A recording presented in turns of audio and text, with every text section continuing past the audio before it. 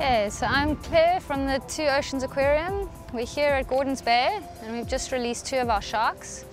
The first shark we released was a little male and he's been up in Pretoria for the last 2 years and now he's in the big open ocean. And Kay, the bigger shark, we released as well. She's been with us since 2009. She's a lot bigger than the boy. She weighs approximately 200 kilograms.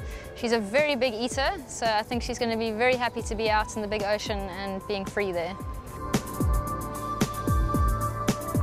So Kay is the larger of the two sharks. She's been living at the Two Oceans Aquarium since 2009. She's been in our large predator exhibit, which is about 2 million litres of water, and she's been living with 4 other ragged-tooth sharks. She's been a fantastic ambassador for all sharks around the world, but she's got to a stage now where it's time for her to go out into the wild. So it's a fond farewell. We are a little bit sad to see her go because she's been a great shark to dive with. She's obviously was hand-fed by the divers every Sunday, but she's a big girl now and it's time for her to be free.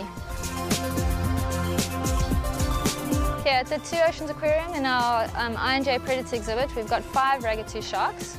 With these 2 gone, we've actually replaced Kay already with a much smaller shark. But when Kay first arrived, she actually weighed about 50 kilograms, and now she weighs 200 kilograms.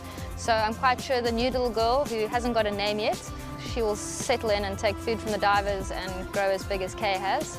I think the ragged-tooth shark is a great ambassador for all sharks. It's incredibly gentle. We get in the water with them on a daily basis and they come straight up to us and they feed from a small stick from us. Even though they got their name ragged-tooth sharks because all their teeth stick out and they kind of got a very ferocious grin, they're actually incredibly gentle sharks. With all sharks, obviously, I think the thing people remember most about sharks are their really big teeth.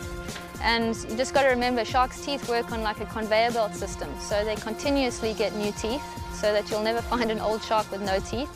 And the great thing, actually the exciting thing at the aquarium, if you dive in the predator tank, you're continuously picking up beautiful ragged-tooth teeth. You can see how the raggy got its name with all these teeth sticking out in all different directions. They just continuously get brand new teeth as they go. So if you'd like to learn more about sharks in general, and especially the ragged-tooth shark, come to the Two Oceans Aquarium. You'll be able to see them in their natural environments in the I&J Predator exhibit. You'll be able to see them being fed on a Sunday, and if you have got an open water certificate to dive, you'll be able to dive with them as well.